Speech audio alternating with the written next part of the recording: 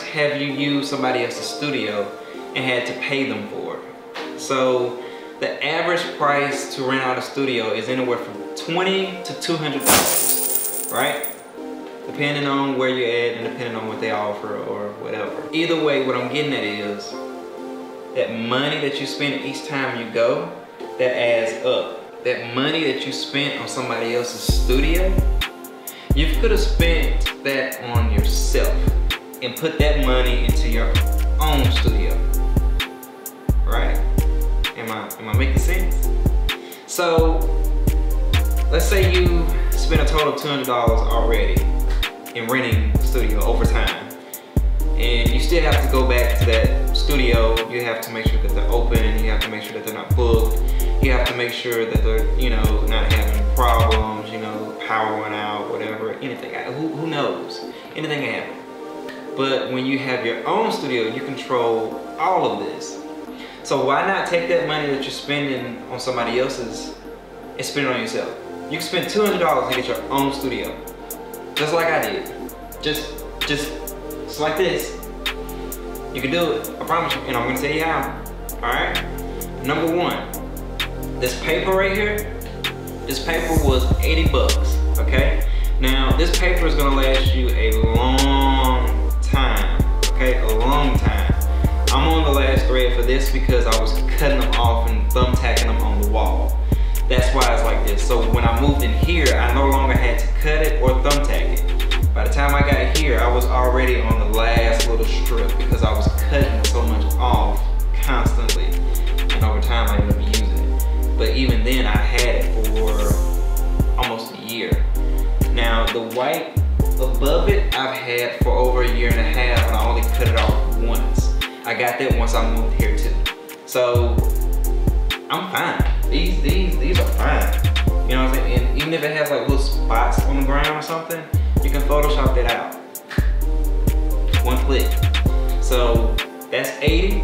Now your wall mount for your background, that's gonna cost you 60 bucks, okay?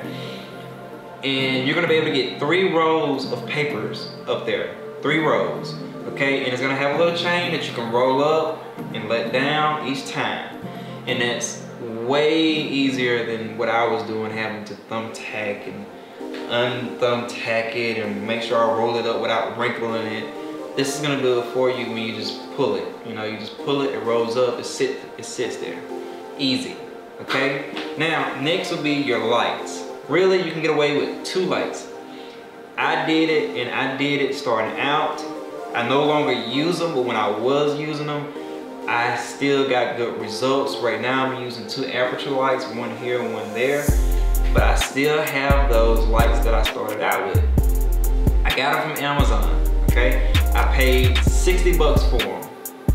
60, that's it. Now, you put one on your left side, one on your right side, just like I did here, and boom, you got yourself a studio. Or however you want to put it. You want to hang them up like I did? I hung one from my ceiling.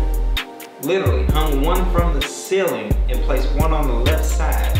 These are $60 lights and still got good results. You don't have to spend a lot of money to make your room a studio. You don't have to do it. You can get by with cheaper stuff, okay? Those 3 things are gonna turn your room into a studio. Lights, background paper, and the wall mount for the background.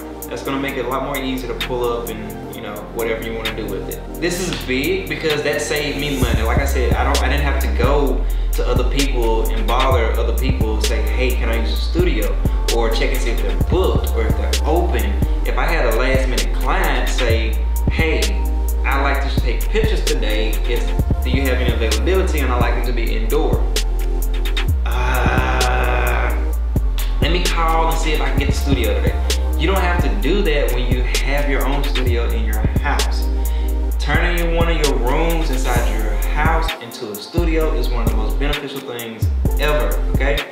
Take that money that you're gonna spend and invest in somebody else, take it and invest it in yourself.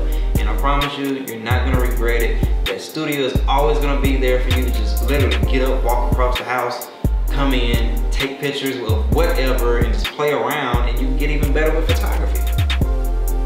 All right, and you have control of whatever you want to do. If you want to let somebody come in and use your studio, you can. If you want to charge them, you can. It's your studio.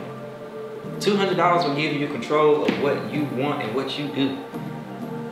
That's all I'm saying.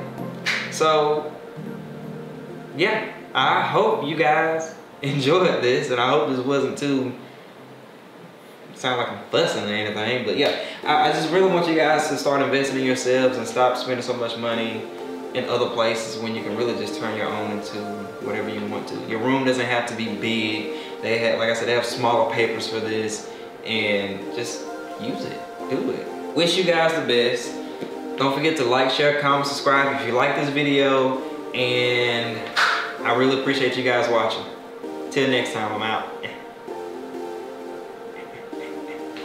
Your own studio, man, you can do it.